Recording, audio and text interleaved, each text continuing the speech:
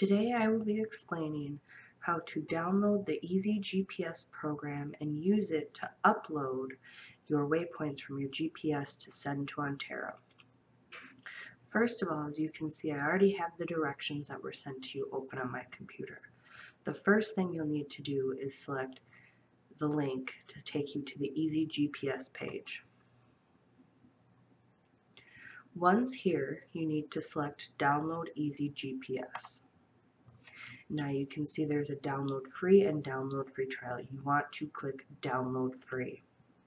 While that's downloading, you should plug your GPS into your computer with the USB cable. Okay, that program should be downloaded now. So you want to go to My Computer or This PC, go to your downloads, and as you can see, Setup EasyGPS is there. Double click on that. You're going to want to select Run,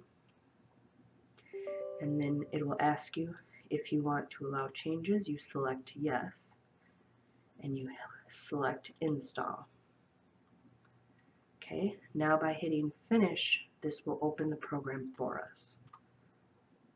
Okay, as you can see, this is what the screen looks like for EasyGPS. According to the directions, the next thing we want to do is select the Receive button near the top of the screen.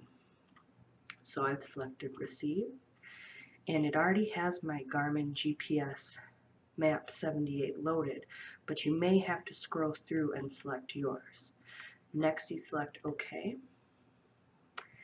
and here in the lower left-hand corner, you can see my waypoints have been uploaded to the computer.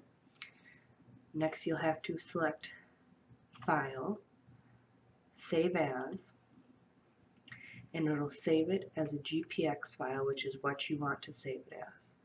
You need to now remember where you save it because we'll be attaching this file to an email quite shortly.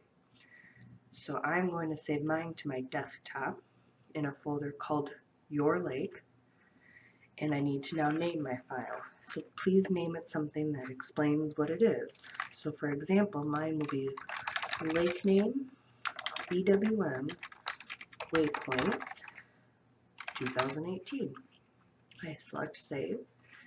Now let's go check to see if it's there. So I head to my desktop. I see Your Lake. I see my file there, Lake Name EWM Waypoints 2018. Excellent. So now I need to attach it to an email. I head to my email. I compose an email.